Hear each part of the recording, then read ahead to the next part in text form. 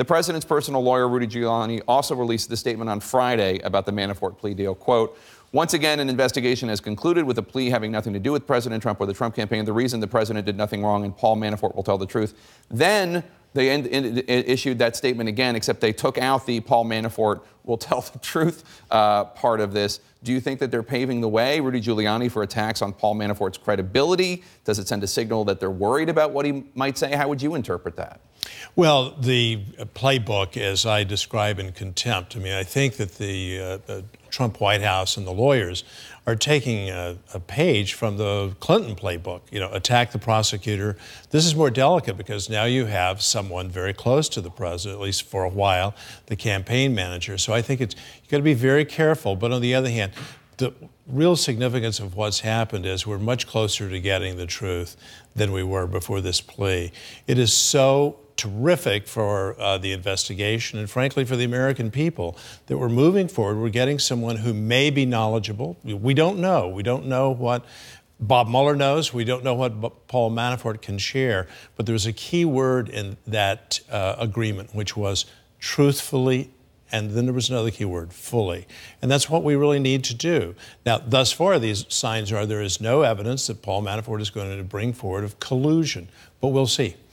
President Trump has certainly signaled that he is thinking about possibly pardoning Paul Manafort.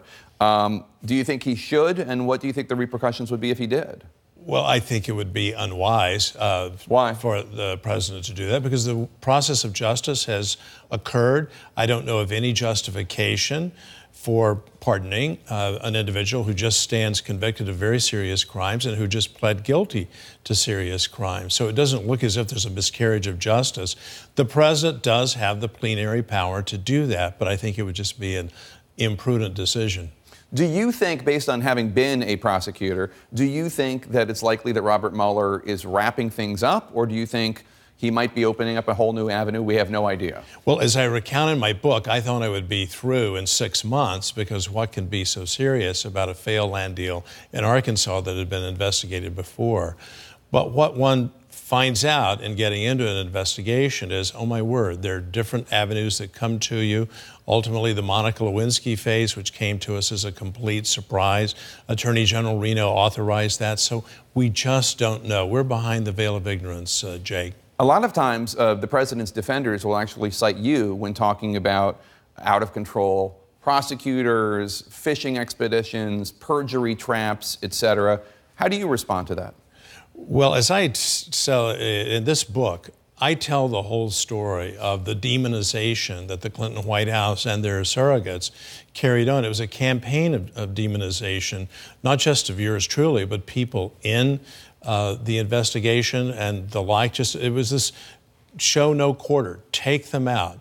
The only difference perhaps being that President Trump himself is leading the charge here, whereas President Clinton had other people do it for him. For the most part. Yeah. But there were critical times, for example, after the conviction of Jim and Susan McDougal, and then some signals that Bill Clinton was sending to Susan McDougal, who stood convicted of fraud, very serious crimes that brought down a savings and loan and so forth. But you're right.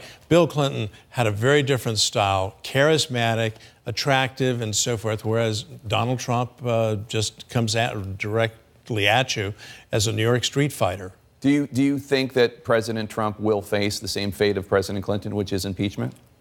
I hope not, because one of the lessons in the book is impeachment is hell.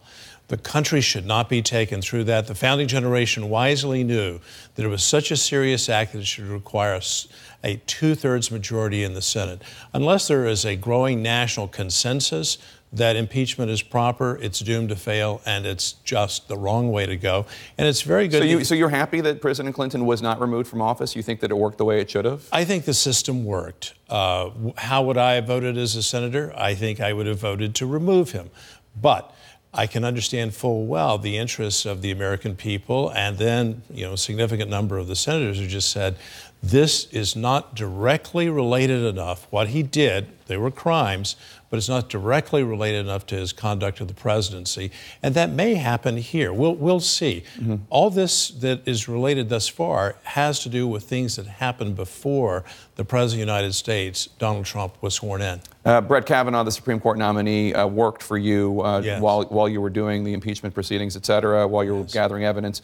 I want to ask, what was your, I know you supported him for Supreme Court. What was your reaction when you heard about this anonymous allegation about him by a woman alleging that in high school there was serious sexual misconduct, if not attempted assault? As someone who's interested in process and fairness, obviously any allegation is of this kind of nature is an unfortunate, serious allegation. But to be honest, I was outraged about the timing as well as the process, that the letter from something long ago was in the hands, and you covered it very well, of the Democrats in July, and yet there was nothing done about this. I just think it's too late for there to be any serious consideration at this stage. It's sort of the matter has adjourned. You had your opportunity to come forward, and you failed to do that year after year after year. The book is Contempt, a memoir of the Clinton investigation. Ken Starr, thanks for being here. Thank you, Jay. Appreciate it.